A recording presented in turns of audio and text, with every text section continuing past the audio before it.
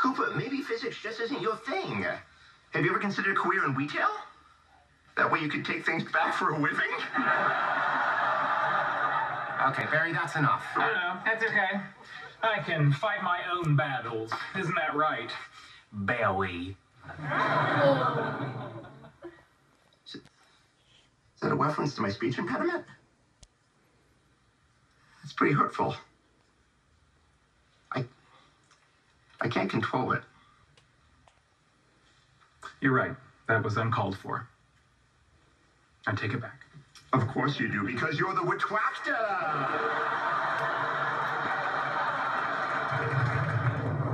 Raj, this dinner was amazing. If you're here much longer, I'm gonna have to buy bigger clothes. Nonsense. You need a little fattening up. You've been looking too skinny lately. Aww. Howie, how come you never say anything sweet like that? What are you talking about? Remember last week when I asked you if you were wearing Spanx and you weren't? How's that different? Maybe you could try being more thoughtful like your friend Raj. Yeah, well, maybe you could try being more like Raj.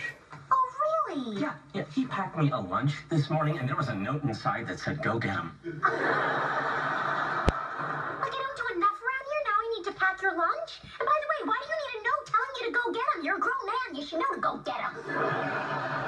I do know to go get him, but sometimes it's nice to have emotional support when I'm going and getting them. Hey,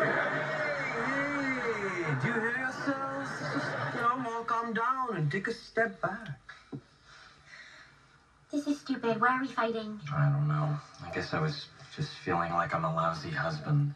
You're not a lousy husband. You're a great husband. I was the one feeling like a lousy wife. Are you kidding? You're the best.